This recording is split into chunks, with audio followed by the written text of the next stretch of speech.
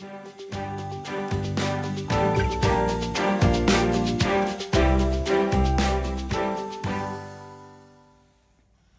everyone, it's Miriam with a Y. I want to play with resin today, and I want to color that resin without it all having a metallic or a glittery look. So I don't want to use mica powder type pigments for this project. I also do want to use something affordable, but with great color options. So I'm going to use acrylic paint to color my resin, specifically ARTEZA Premium Acrylic.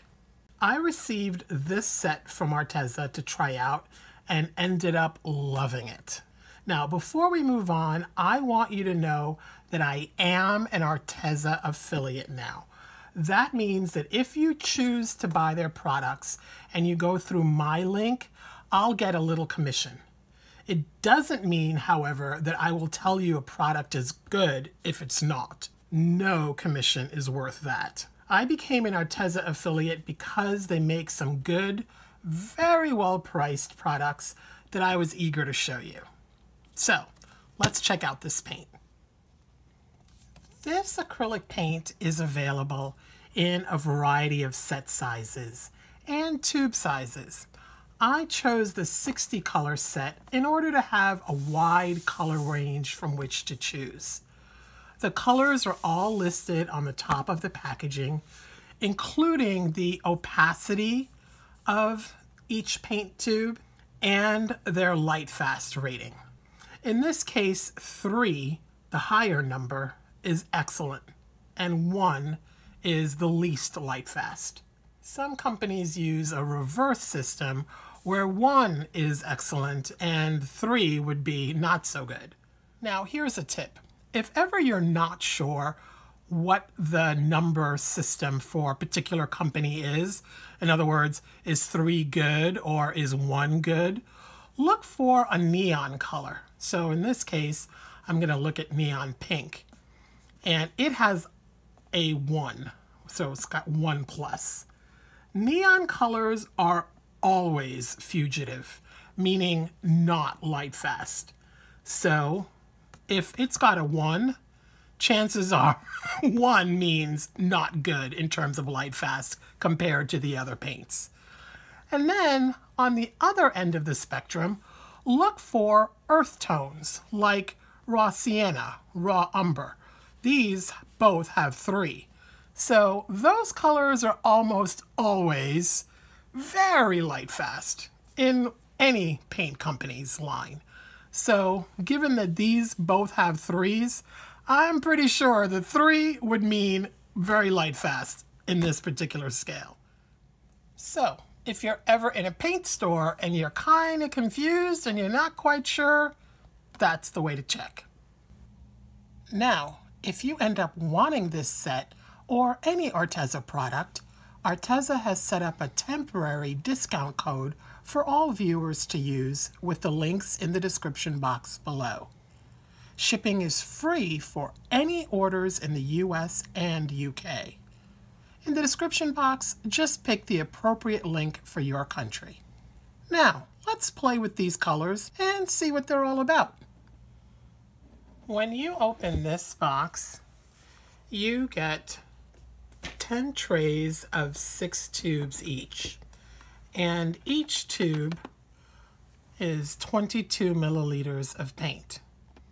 The side of the box has the color chart as well as the top.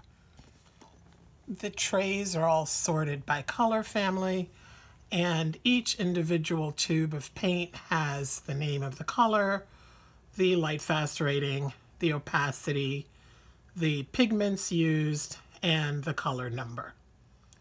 The paints that I've pulled out for today's project are titanium white, Mars black, and gold. I figured 1 metallic just to see how it works. And the colors are cerulean blue, yellow green, yellow pale, orange yellow, and magenta light.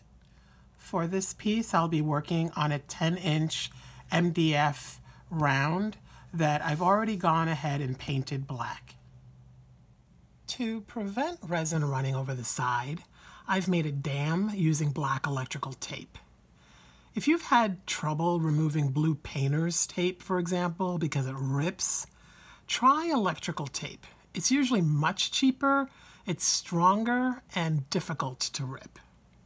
With that done and my two-part resin all mixed, I pull out my black paint to start mixing my negative space color. Here is a dollop of paint I'll be adding to about 25 milliliters of resin. I start out by mixing it into a much smaller amount of resin to get a good smooth mix going, and then I'll add the rest. Once the entire amount is uniform, I pour it out and spread it using a silicone brush. I love these because nothing sticks to them and they're super easy to clean. Now, if you look carefully, you'll see that my resin is thickening up a bit. That is very common when using acrylic paint as a colorant, especially if you add a bit more than is recommended. And what's recommended is usually about 5% of your mix being the paint and the other 95% being resin. But because I want my colors to be bold, I am probably pushing the envelope and I will see thickening. Personally, I don't mind. I often prefer it a little because it keeps colors where I put them. When you pour resin colors onto your surface, sometimes they kind of migrate a little bit and they spread more than you might have wanted. But if it's thicker, it doesn't do that. So for me, I like that, but it may not be what you're expecting, so I want you to be aware of that. Now, when I mix my colors, since I need smaller amounts of each, about 10 milliliters at most for each, I'm using these little silicone cups. They make pouring so much easier and a little precise because of these cute little spouts. And they're endlessly reusable, so they're good for your wallet and for the environment. You can see the amount of paint I squeezed out and how easily it blends into the resin. Now, I know that within a few minutes, thickening will begin, so I'm pouring this where I want it now. The thickening is going to resemble curing if you see it happening, but it's not the same process. True curing will come later. Since I know this is going to thicken, I'm only going to mix each color right before I use it, so that they're as liquid as possible when I pour them. If I mixed all of my paints up first, some would be too thick to comfortably pour when I went to pour them later. So I'll do each one right before I need it.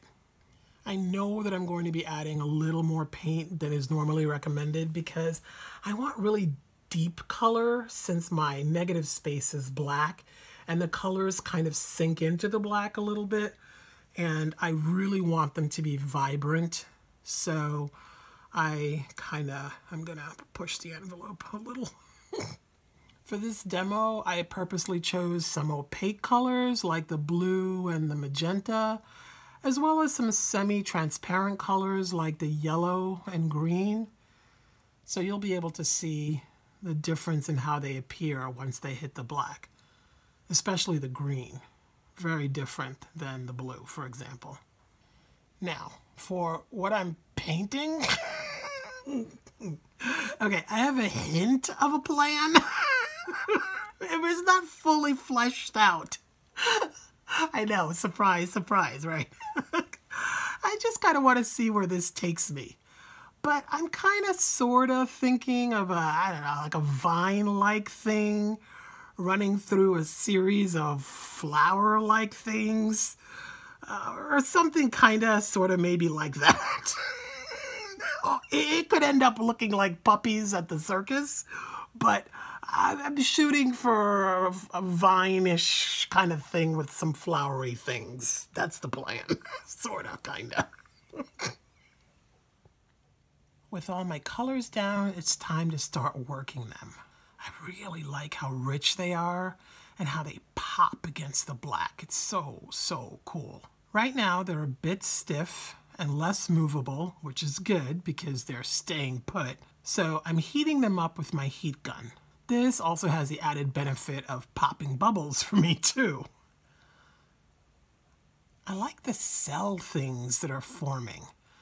I'm gonna have to make a piece taking advantage of those at some point because I think they're really cool, but I don't think they're gonna survive much given what I'm gonna be doing making the flowers, but they're cool.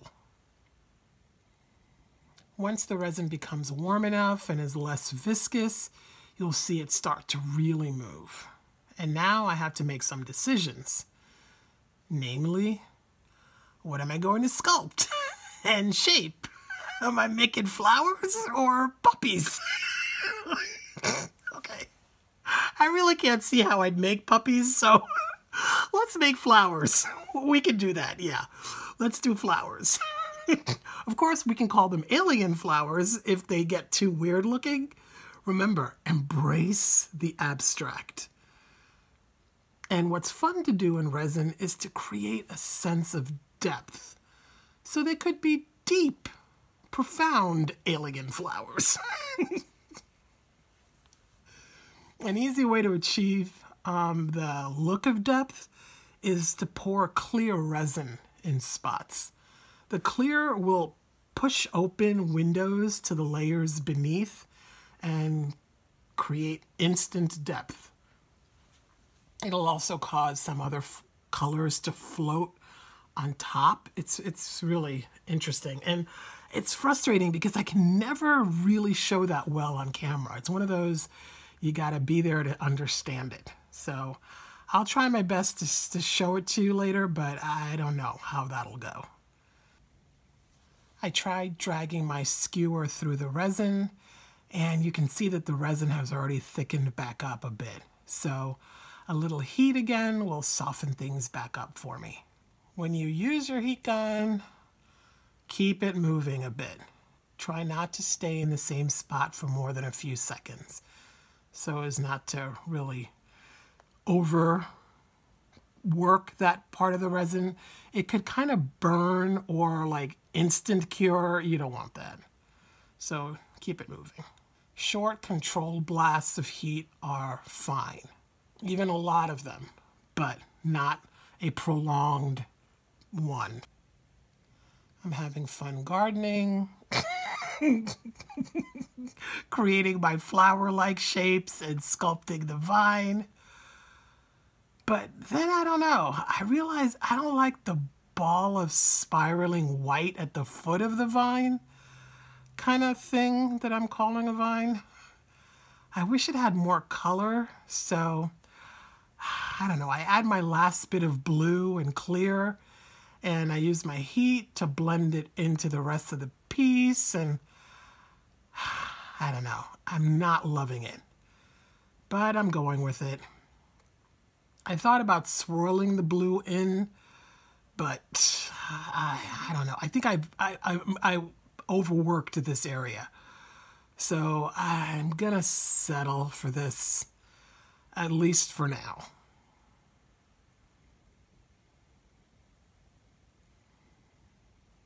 If I thought I would have been adding more resin, I would possibly have left the tape on and removed it after it had hard cured. That way I would have had a little bit of a lip along the edge, and adding a new layer of resin would have been particularly easy because that lip would have been sort of like a border and would have kept it from running over the sides if I didn't want it to. But I thought I was done, so you see me removing the tape. The resin is no longer moving. So like if I tilted the canvas right now, the resin really wouldn't shift. So it's about the consistency of like slime, like that kids play with. So removing the tape now lets the edge round off nicely without dripping down the side. Now it's gonna look horrible as you're removing the tape, and it's gonna scare you, but it will correct itself and become lovely and smooth, I promise. This looks horrifying right now, especially because it's pulling resin off, but you'll be fine. Pulling a Band-Aid off is worse. It's less gooey, but it's way more painful. And remember, you also don't have to do it this way. You can just let the resin run over the sides to begin with, so you wouldn't even need a tape dam, or leave the tape on until the piece is cured. So that's another option. You don't have to do this step because I know it can look terrifying. Okay, for me, it's time to put this to bed. I like some of it. Not all of it. But I'm hoping enough of it. It's a few hours later. I've stared at this good and long. I love the top, but I'm bummed out by this mass, the washed out look that I unfortunately created over here, and the not my cup of tea shape thing happening over here. They have to go. But how? My plan had been to make small resin pores over these areas. Make new flowers in them, and then top coat the whole thing. But then I remembered these. I'd opened them, but never used them for anything. So let's play with these markers. I got super lucky. There was a light olive color. I mean, I guess that's what that is. A gold, a brighter green, not a loud green, but brighter. And an awesome, really, really pretty blue. And look how well they go with this piece. It's kind of crazy. It's like I called a marker company and said, hey, can you make me a couple of markers that would go with this, please? So since the heavens were smiling on my art supplies, I went to town covering what I didn't like. These markers, I gotta tell you, are super satisfying to use. They come ready to use. You don't have to prime them. You know that some paint markers or pens, you got to push the tip in and out a couple of times so that the ink will flow to them. These aren't like that. You open them and they're ready to go.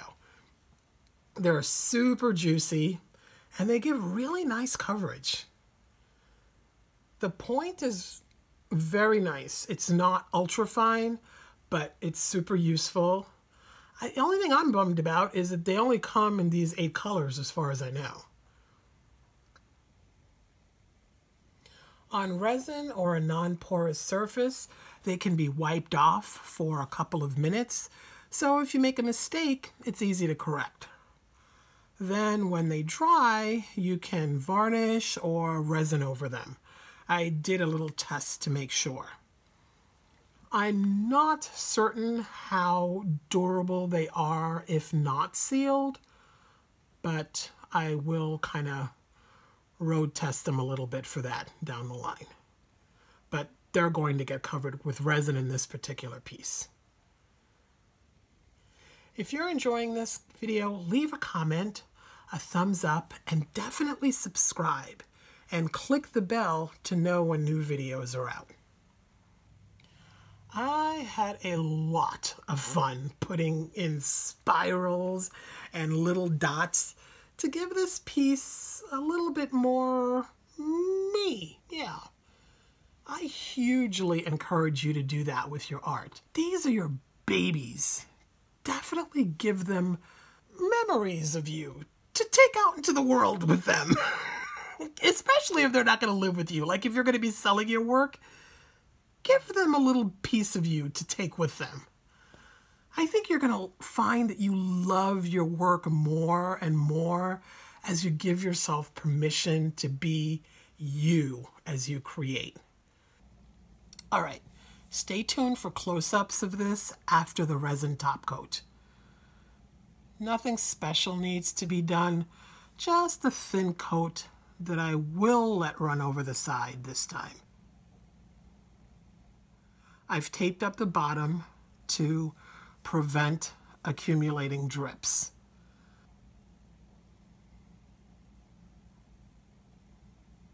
A little quick torching for bubbles.